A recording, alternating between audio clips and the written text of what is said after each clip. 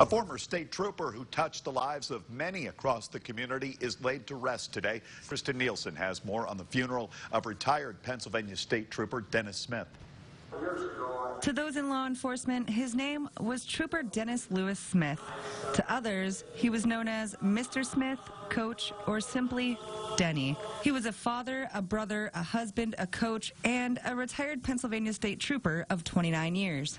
I first met him as Mr. Smith and Coach. I've actually known Dennis since I was probably 12 years old. I went to school with his kids, and I've had the pleasure of following in his footsteps as a state trooper. He's also well known for his unmatched sense of humor, which brings a bittersweet smile to anyone's face lucky enough to have known him. He always joked that he retired to open up a spot for me because I signed up right after he retired.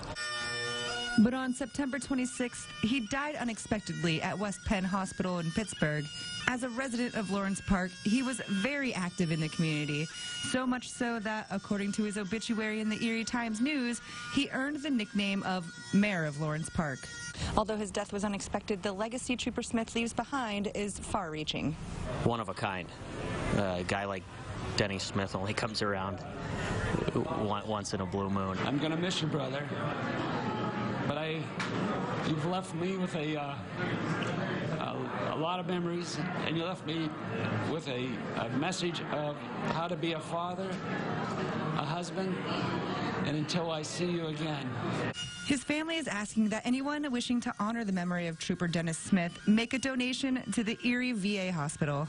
Kristen Nielsen, Jet 24 Action News.